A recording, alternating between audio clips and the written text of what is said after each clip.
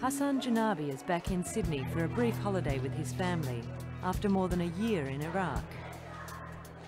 It was a journey that started as the realisation of a lifelong dream, but turned into a nightmare. It's going to be a real holiday. The challenges are still there, but it's far more dangerous. I mean, it's just cheap killing.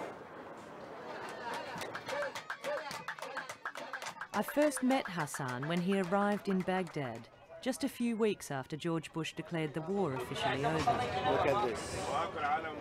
A water engineer from the Sydney Catchment Authority, Hassan was one of many Iraqi exiles hand-picked to help with the reconstruction of his homeland. The feeling that you are back home is beyond imagination, beyond description. I cannot describe it. Yeah, this is the first day, the first morning in Baghdad since 1979. Guess where I am now?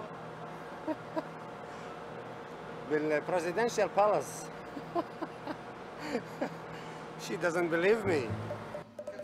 As a Shiite and a student activist, Hassan would have been killed for walking where he is now.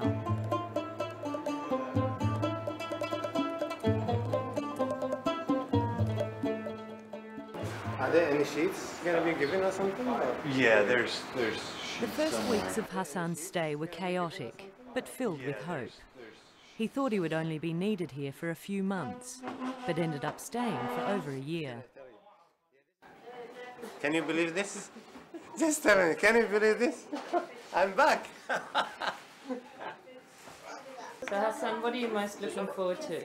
Honey? What are you most looking forward to? Here? Yeah. To drink wine with my family, with my friends. It is really very exciting to be here. I became scared with time. The last month was very, very scary. And I thought I would be killed any minute, basically. That feeling was very, very frightening. But there was no way out. There was no escape. And you're going to go back? I am, yes.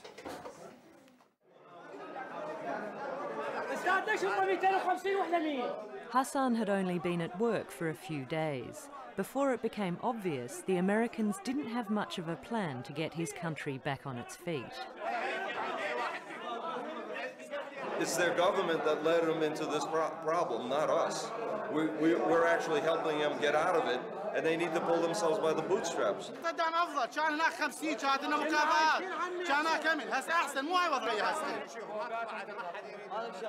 Hassan thinks this lack of planning caused today's instability in Iraq. You can only cry, right? What else you can do? I think it took some time for the Americans to realize that the security of the country is directly related to the economy, to the jobs. I think it took longer than it should be. Probably the jobs, economic growth and jobs for the people is the main reason, I think, for the so-called insurgency. I'm still adjusting to civilized life. Back there we drive on red light. We drive on the curb, the wrong side. No problem. As long as you get to the destination, that's just fine.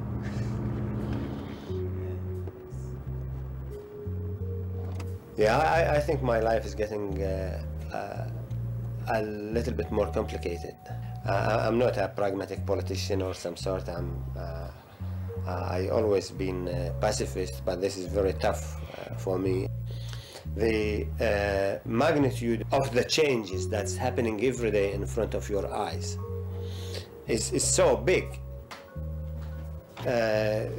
You need this internal transformation to happen for you to comprehend and to stay a normal person. The transformation began 15 months ago when Hassan saw his brothers and sisters for the first time in 25 years. Oh yeah, these are my brothers.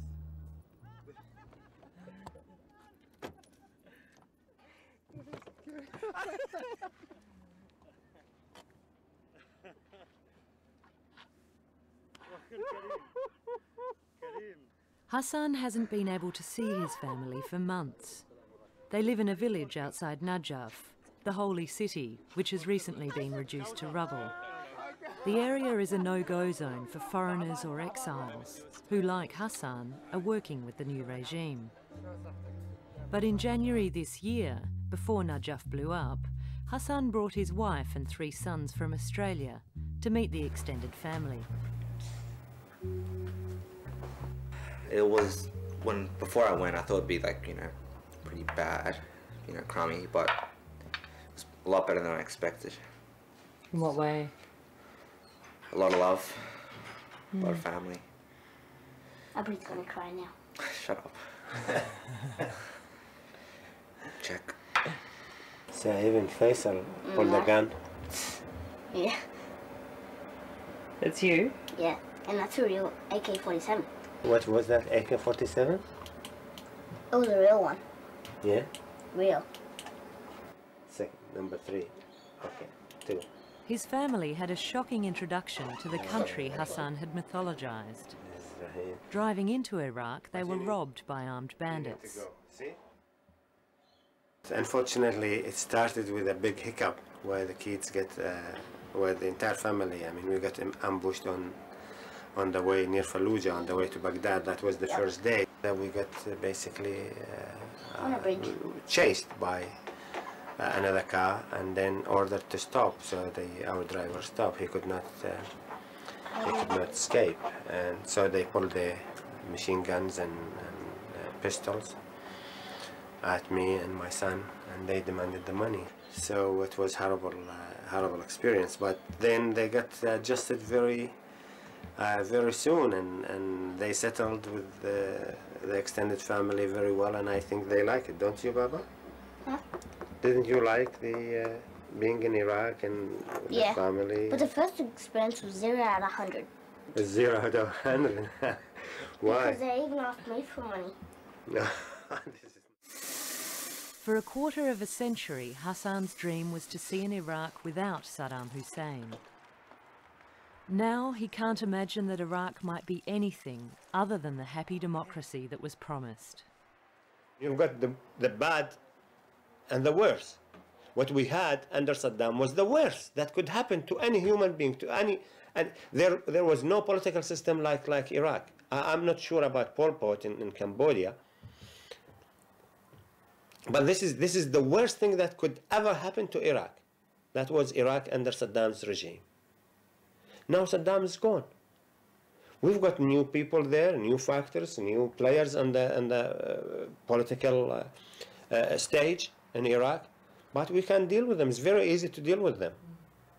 So you're saying it was so bad then, it's okay to deal with the bad stuff now because it can't be as bad as it was? That's right, yes.